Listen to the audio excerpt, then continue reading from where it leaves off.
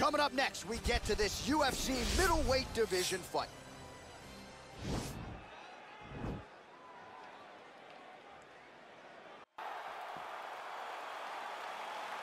You ready? Are you ready? All right, so the fight is now underway. We'll see how long it goes. You've got a submission specialist on one side, and on the other side, maybe the most well-rounded fighter in this division. Yeah, he is one of the best fighters in the entire UFC.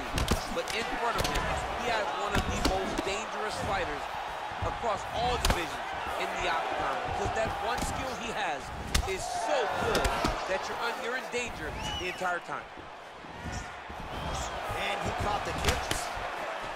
Man, is he timing his shots well here tonight, DC. It's hard to recall him being this accurate in the past. I mean, he is so sharp. And not only is he accurate, he's also keeping very busy. There's no tell on that leg kick. Both guys throwing potential fight enders here in the early going. Oh, and he caught the kick. Throwing that jab yet again out of range. Beautiful body kick lands right under the elbow. Nice punch lands over the top. Left punch is clean, followed by a right. So 1 minute into this fight, as many people expected, the action absolutely crazy, back and forth. This is a full. Yeah, looks a little wobbly on his feet. Dude's hurt. Serve him up. Wow!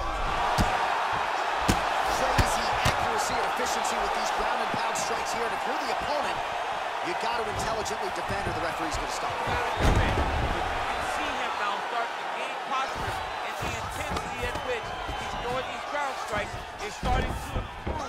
It's starting to elevate because he knows that he can get the finish. All right, he's got the hooks in, DC, working off of his back. Now look for him to attack the neck of his opponent to try to get the rear choke. Now the guy's got armbar. He's attacking it on it.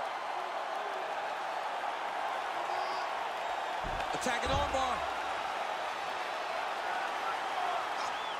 Oh, we're getting a finish here. Now he falls back into the finishing position.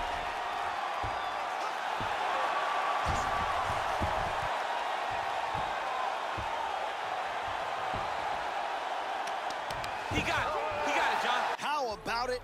Gets the win by submission. Beautifully executed there on the ground.